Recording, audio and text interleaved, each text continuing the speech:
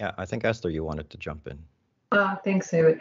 Yeah, but just a thought that became bigger while you were talking. Understand how you take decisions on with whom to share that data or how to link the data using a moral compass. And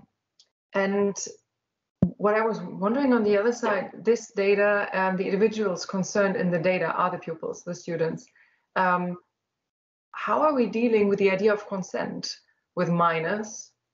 Because I heard a lot of talking that others make decisions about this data. Is there a way for a child or the parents of an individual to say, I don't want to have this data that concerns me at all generated, or would someone then leave the school system?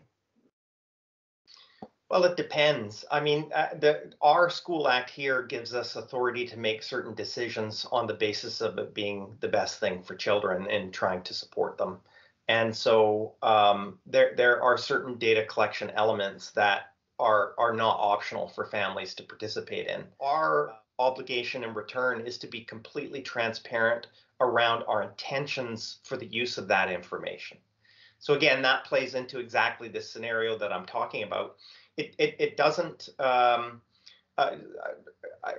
important other transparency piece, by the way, and I know you have some similar elements, is that if an individual, if a parent, or if the child's old enough, it's not defined in law, by the way, where that places where a child is old enough, but the general rule of thumb is when they're 13.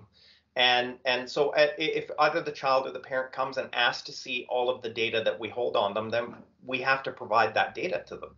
We don't keep that secret from them. So that's a transparency element that's important.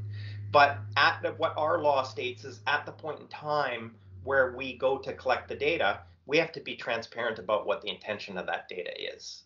And then we have a certain obligation to hold to that intention.